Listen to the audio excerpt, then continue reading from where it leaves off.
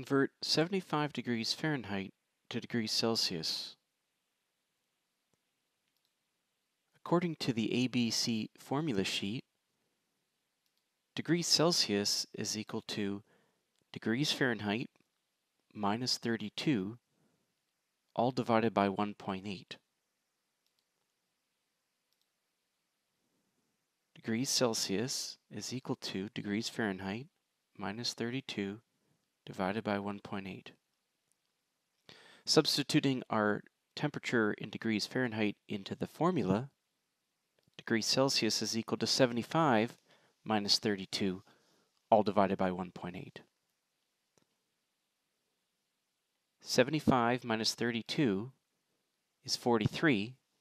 43 divided by 1.8 is 23.888, repeating.